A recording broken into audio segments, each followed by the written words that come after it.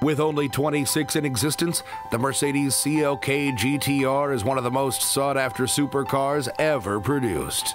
The first 20 CLK GTRs were produced as hardtop coupes. For the final 6, Mercedes designed a roadster version by shedding the roof. As one of 6, the CLK GTR Roadster is easily one of the rarest modern-day supercars ever produced.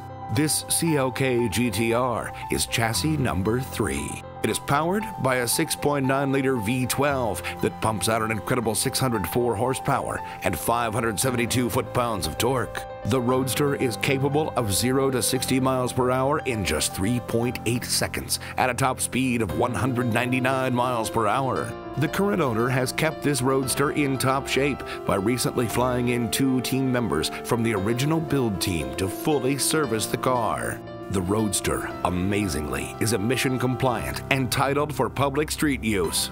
With an incredible look, winning background in motorsports, and incredible amounts of power, this rare gem could easily be the premier car of any collection.